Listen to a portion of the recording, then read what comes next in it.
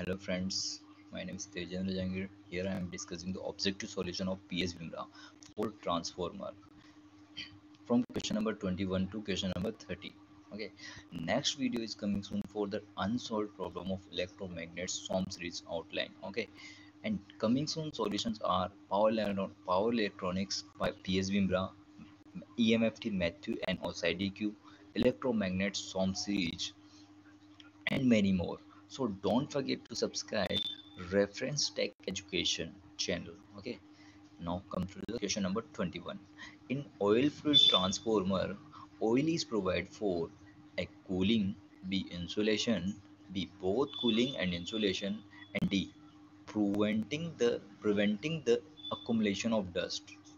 Now to the solution. Oil separate all three phase winding to provide insulation. Okay, and oil is connected with conservator tank which circulate the oil in whole area in transformer to provide the cooling. Okay, so the cooling and insulation both are provided by the oil in transformer. Cooling is provided by the help of conservator tank. Okay, which circulate the oil in whole part for cooling, and insulation to separate all three winding and all to separate the winding to the body also. So the insulation is also, so the option C is correct. Now come to the question number 22. The transformer core are laminated to reduce uh, A. Eddy current losses, B. Hysteresis losses, both eddy current and hysteresis losses, and D. Ohmic losses. Now come to the solution. When core of the transformer is laminated with the help of laminated strip, then eddy current losses are reduced. The laminated strip like this is the note here. uh, this is the core of the transformer. Okay, that is not laminated. Okay, now the eddy current are like this, so the hysteresis losses are very large in this type of core. Now if we divide these all, now we placed in between these strip laminated core.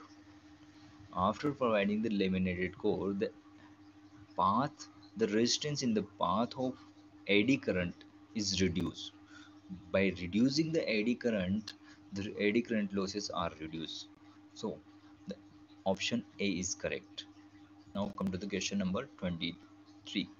CRGO, that is cold rolled grain oriented steel lamination in a transformer, are used to minimize eddy current losses, B. Hysteresis losses, C. Both eddy current and hysteresis losses, and D. Ohmic losses.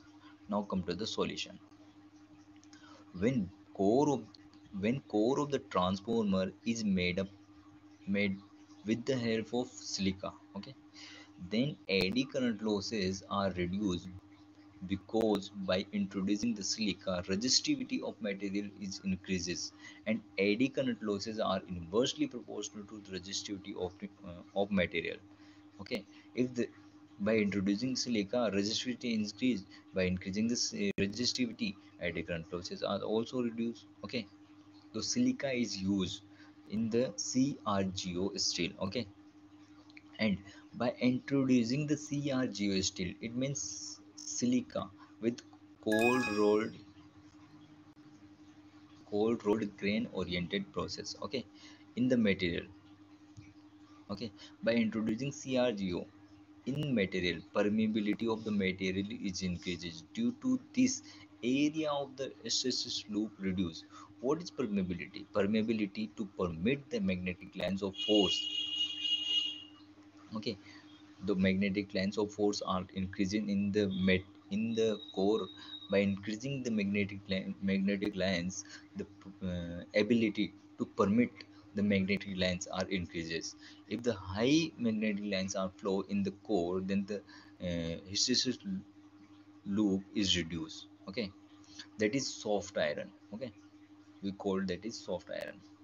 Okay, so the hysteresis loop is reduced, so the hysteresis losses also reduce. So the C is correct. Both eddy current losses and hysteresis losses both are reduced. Now come to the question number 24.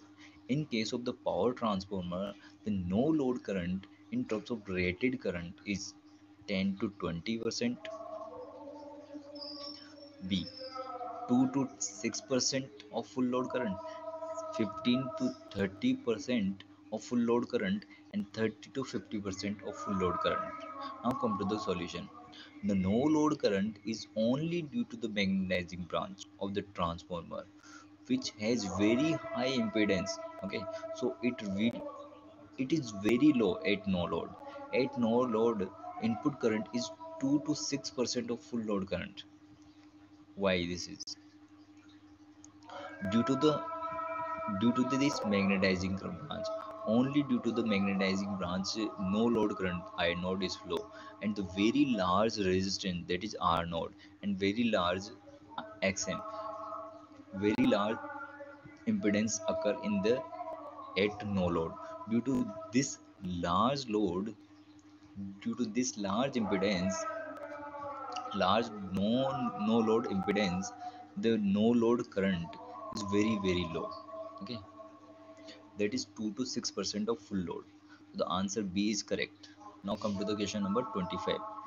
If a transformer primary is energized from a square wave voltage source, okay, then its output voltage will be a 0, B a sine wave, C a triangular wave, uh, and D a pulsed wave.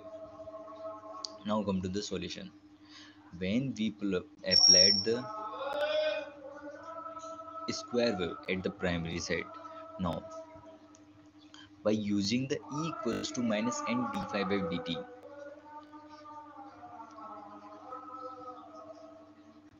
E is square wave. Okay, now by integrating the E, we get flux. This flux wave is triangular wave. Now this flux triangular wave is in make connection with this secondary winding. Okay, now this triangular wave is differentiated by the help of d phi by dt. That is v2 equals to n d phi by dt. Okay, so the triangular wave also difference, then it become pulsed wave, that is square wave. So the answer D is correct. Now come to the question number 26. The primary 220 volt side, okay, of 226 volt 50 hertz transformer is connected to the 110 volt 60 hertz source. The secondary output voltage will be A 3.6 volt, B 3 volt, 2.5 volt, 1.667 volt. Now come to the solution. This is the simple question. Okay. Now, as mentioned in the question, this is the primary voltage, and this is the frequency, and this is the also the primary voltage at different frequency. Okay, so the E by F ratio is not constant. The flux in the transformer is not constant.